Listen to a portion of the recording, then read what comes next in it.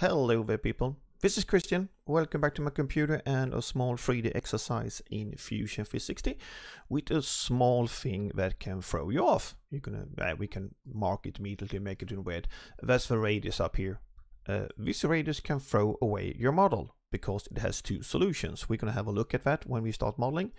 But let's start talking about how I would do this. Most people would take this drawing and make a full sketch of everything here, trim away things and make it look like the drawing. I will not do that. I will focus on the things I need to put in. First off, we have some radius here that are multiple of. These I will do using the fillet tool. It makes this easier. It makes this arc here will be like this. An arc will be like this. Meaning these two inner arcs here, you see they are dimensioned to the outside. These are offset from these two, so I will use the offset tool for creating those. Let's remove some of this and those. The natural origin point for me is the center of this because we have a key cut out and stuff here. So I will place the origin point here, then I have a dimension to the other center point. I have the two diameters here. So let's start by doing that. Pop over to Fusion. Start. I have not saved my file. I recommend start by saving. I'm going to create a component. Exercise bracket. Very simple. Open up so we can see things inside the component. And create a component because this thing here, let's go back, might be part of something bigger, part of assembly. And if we don't put it in components, things get confusing. Try to always put things in a component, makes things much clearer. It's not needed if you do one knockoff, but let's try to be consistent in what we do. And that's the whole idea with the design flow I have. I want to be able to go back and have a look at the drawing and have a look at my design and see how did I do this. This is very basic, but let's get started. Create a sketch. I'm going to do it from the front because then I go back, I can get the same orientation as this 3D image. It's easier to compare to. So I'm going to create sketch on this plane. Let's just start with two circles. Circle. I'm going to use some help here. I'm going to start and just pull out. You see, you get this little help line here. So if I do the circle here, these are going to be horizontal. There's no constraint for now. I'm going to do that by doing a line. Do it construction line from here to here, and you can see Fusion is marking light blue, but it will add the horizontal constraint. Escape to stop the line tool. We start adding some dimensions. We go back to our drawing and have a look. We have 105 millimeters center to center. This is 42 and this is 60. So 60, 105 and 42. D on the keyboard. This gonna be 60. This was 105 and this here was 42. We're starting to get somewhere. Now we're going to do the two outer arcs. Like back to the drawing. So we're going to create this arc here, the problem arc, and this arc here. So let's go back, create arc. Let's see if we can make Fusion fail. This is the easy one. Oh, sorry. I just created, sorry, I'm going to redo that. I was too fast. I'm sorry. Create arc. I'm going to do 3-point arc because tangent arc only works when you start from a line to my knowledge, and 3-point arcs we select the start point, end point, and then the curvature of the arc. So that's the one I'm going to use. Line type happened to be construction, so we're going to turn that off because I want a normal line.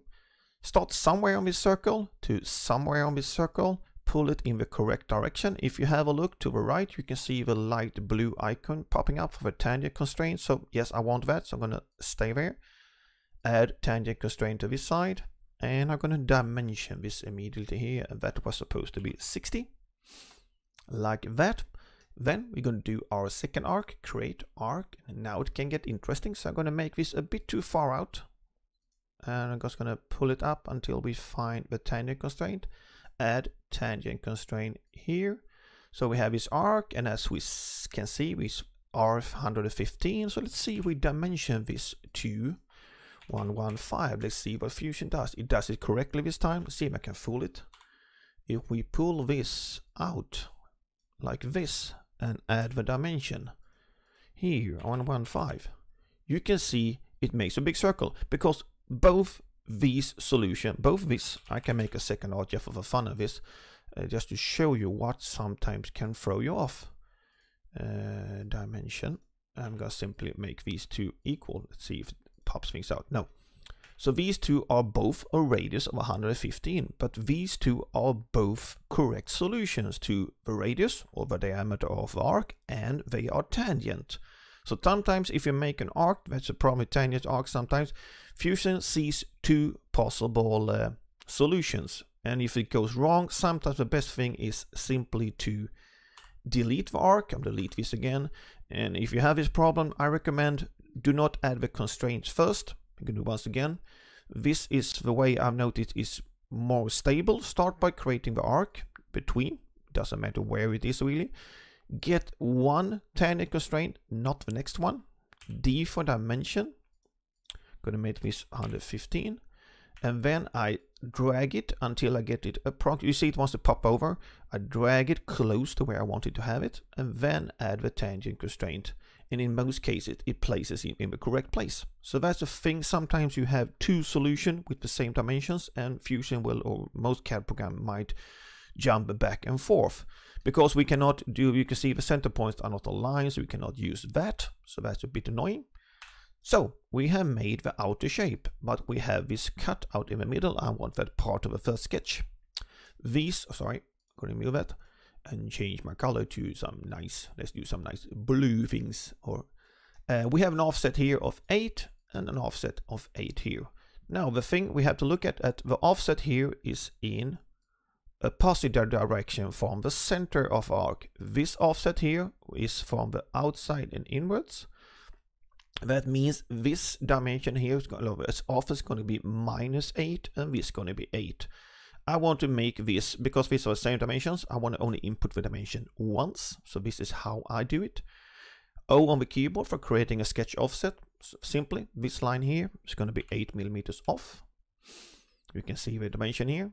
I cannot pick up the dimension line, but sometimes I forget that and start the offset tool somewhere here, and oh, I forgot that, so I'm just going to put it 5. I don't care if it's in the wrong direction. I get the dimension here. Double click the dimension, and now remember this needs to be negative. Let's go back and look at the image. This needs to be minus because we are moving from the arc towards the center point. So this here is going to be minus, and then I can pick up this dimension. And like that, we have this driven by this. The good thing, of course, if we change this to 7 or something else, they will follow along. So offsets on arc and circles are basically always the positive numbers are outwards, making it larger, and negative is inwards, quite logical. So we have some lines overshooting here, but I don't care about that. This is a sketch, not a drawing. So I'm going to finish sketch and go over to look at our drawing. We have two thicknesses here. We have 20 here and we have 10 here. So let's do that. We're going to start with E on the keyboard for extrude. This here and these two, the two circular profiles. We're going to do it symmetric because it's the same. Let's back and look at a picture. We can see this is symmetric around the center line. So we try to use that in Fusion. The whole length is 20. I'm going to finish that. Now, by mistake, I have changed the way I have visibility, so we're going to do that visual style, shaded to shaded with visible edges only. That's the one I prefer. You can see my sketch did not hide. Let's open up. The sketch is fully defined. I have two bodies, no problem. The sketch needs an auto hide because I've turned that off in my preferences, so I can now reuse the sketch. E once again, and now I simply select the two arc parts here. One side, symmetric, whole length is gonna be 10, that's in the drawing. And join, and okay. And from that, we are back to one body, and the sketch is still there. So I'm gonna hide the sketch slightly now. So we have made like the outer part of it. So now let's keep on doing the two cutouts, or the two holes here. So I'm just gonna remove things here, so we can have a bit cleaner look. So the part we're interested in now is this here and this here, and let's start with the circles. We have a dimension 33 and 20. No, sorry, 30 and 20. 33 is for the keyhole, so let's do that. We're going to create a sketch. Now, I do not want to create the sketch on the face here if I by mistake happen to remove a face or do something straight. So I hold down the mouse button. Sorry, I hate when Fusion does that. Something just selects. I want to create a sketch. and I hold down the mouse button. Let's do that the other way around. Turn on our region. Very important, I turn on the region within the component, hold down the mouse button until I find the plane I want, exit plane, and then I do create sketch. I can now hide the body, turn on my earlier sketch, and simply do P for project because I want this center point over here too. I can now hide the first sketch, turn on the sketch I'm working in, and I have a center point over here. So we're going to do 2 circles. I'm going to hide the origin now. Circle, circle. Let's go back because I forgot the number I'm playing around here. This was 20 and this was 30. So dimension. This was 30 and this was 20. So that's our basic holes. Now we need the key cutout, and there are a couple different ways to do this. This is my preferred way of doing it. Create some extra geometry, but it's clean and easy. We need a rectangle, of course. That's the way the key hole looks. So I'm going to make a rectangle like this. Use the midpoint constraint to the bottom of the base of a rectangle and the center point of a circle. Now D for dimensions. Go back and have a look. It's 8 mm here. It's 33 mm from the tangent point of the other side of a circle. So let's do that. That is 8. And it's from here, dimension from here, right click, select, pick circle tangent, and the other side of here, like that, and that was 33 mm. Now I could use trim and other stuff to remove things. One thing I can do, I can simply make this line here a construction line, and I only have 2 profiles to select. So I'm pleased with that. I'm going to finish sketch. I'm going to do an extrude of this profile, and this profile. Turn on my body. I remember the width. I could have put that in a parameter, of course. The full width was 20 mm. If you want to be a bit safe, you can overdo it. You can do distance to object, but that sometimes gets a bit confusing and things move around. So I'm going to do 20 now. Hit OK. Wait for Fusion to think for a while. So we have made our main things, our main body and the 2 holes. The things we are left are the fillets. F for fillet. So let's see, we have the 8 mm here and 2 mm. It's going to be 4 8 mm and 8 of 2 mm. There's also a possibility, of course, I could have made half of this body and only do 4 fillets and then mirror. That's how it's easier for you to think. But let's start with these here. Find the edges. Can of course only do, yeah, mirror is a good tool sometimes. 4 and then going to be 8. Then I do plus because I add selections. Gonna select the edges here, like this. And if I'm done this correctly, let's have a look. We have 8 edges and they were supposed to be 2 mm, and I hit OK. And by doing that, we should have something that very much resembles the image up here in a couple different steps. And I have clear sketches. The lines are a bit outside of things. If you hide the body, you can see this here, but I liked because they're quite a lot of information in this here. Remove this color here. So it's a bit too much to place in one sketch for me because it gets too much numbers. Then I prefer to split it in 2 sketches. So I like have the outer shape and then I have the cutouts of a holes or whatever I want to make later. So that's how I would create this part. Let's bring it back in Fusion 360.